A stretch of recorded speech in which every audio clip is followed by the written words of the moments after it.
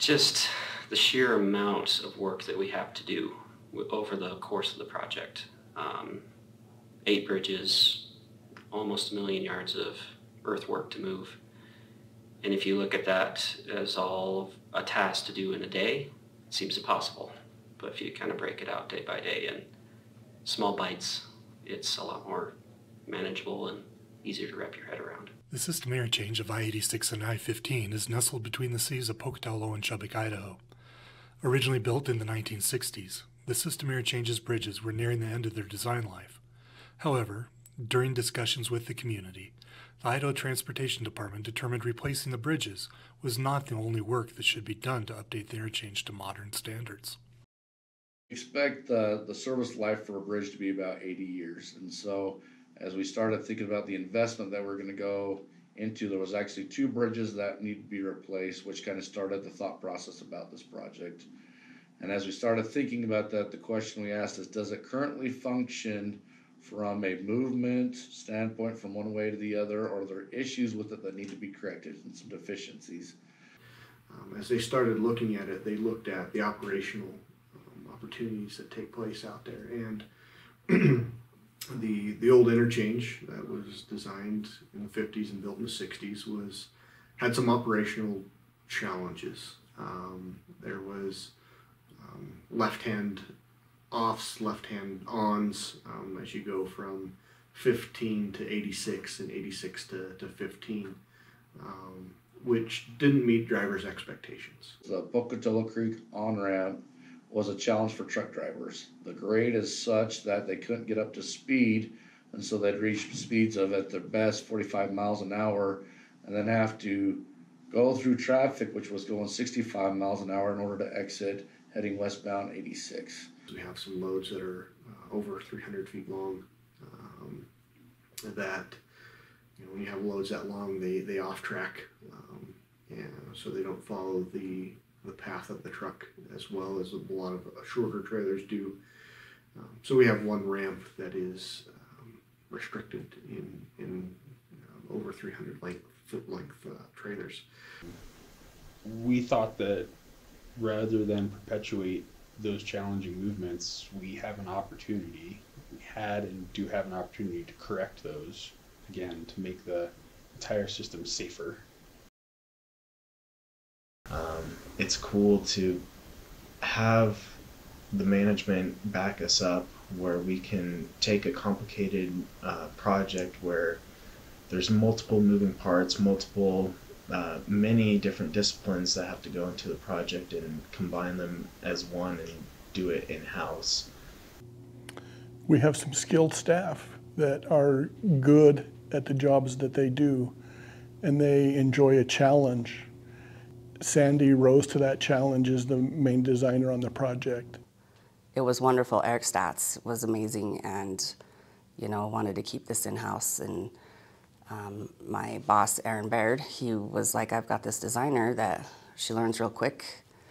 And I think, with our support and resources, that she can lead this. And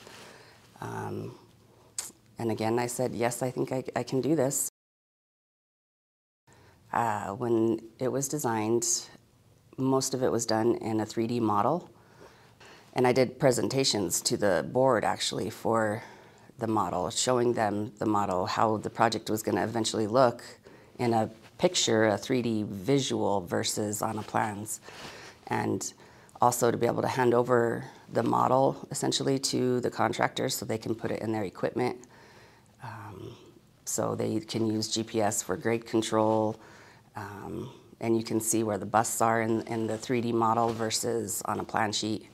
You can tell if something's going to work or not based on the lines and grades visually, rather than waiting until in the field and saying, oh no, it's not working, it doesn't fit.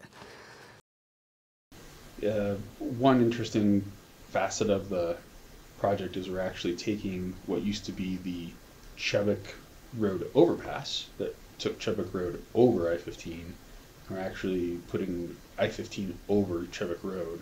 So what that essentially does is it removes an overhead structure or an overhead obstacle for large loads that that are traveling on I-15. So that's one way that it improves trucking. Another benefit to that is we have a chance to make Chubbuck Road a lot more accessible to pedestrians, and that's a big benefit to the community because we have the Port Neuf Wilderness Complex to the east of this Chubbuck Road underpass. It has a lot of recreation opportunities with the man-made lake, a lot of recreational fields, amphitheater for concerts, just a lot of opportunities for recreation and pedestrian activities. Another aspect that we did to further connect pedestrians to that complex is to help install a section of the Greenway, the Pocatello Greenway, along the east side of our project, along our right-of-way line, to get another portion of that built to further connect that Greenway system and link it to that wellness complex. The funding is unique. So the governor put out his Leading Idaho plan, and that gave us the opportunity to use state funds to bond. It enabled us to get started probably sooner than we necessarily were planning on. The Techum office was looking for an opportunity to get some funds on the road early. We were able to raise our hand and say, hey, we have an opportunity here in District 5. What the Techum funding, by the Techum office coming in and giving some funding to this project, allowed us to free up additional bridge budget to be applied to other needs across the state. Really, Greg, Aaron, and I we call ourselves a three-headed monster or three-headed PM.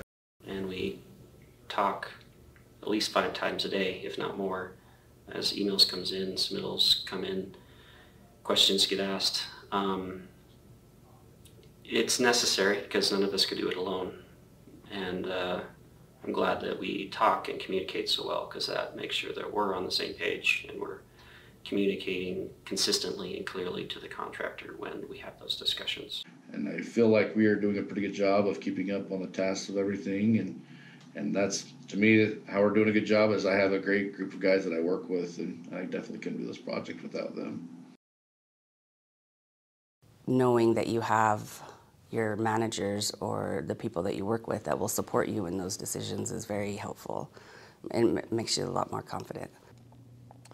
It's really nice to work with managers who have confidence in you and your skills, and to know that they put trust in me to go out into the field and to make decisions and to observe conditions and to solve as many of those problems as I can on my own in the field, and to know that they trust me in the decisions that I'll make it's kind of cool to know that they have that much trust in me. And when you have a project this large, it takes the whole team, and everybody has their defined role, and usually they get to do work outside of that role as well. Yeah, so I think the dynamics has been good, not only between them, but also between the entire project team. So from the very beginning, I tried to create a culture on the project of one team, meaning doesn't matter if you ITD, subcontractor, or Sunt Cannon, we are one team focusing on making collaborative decisions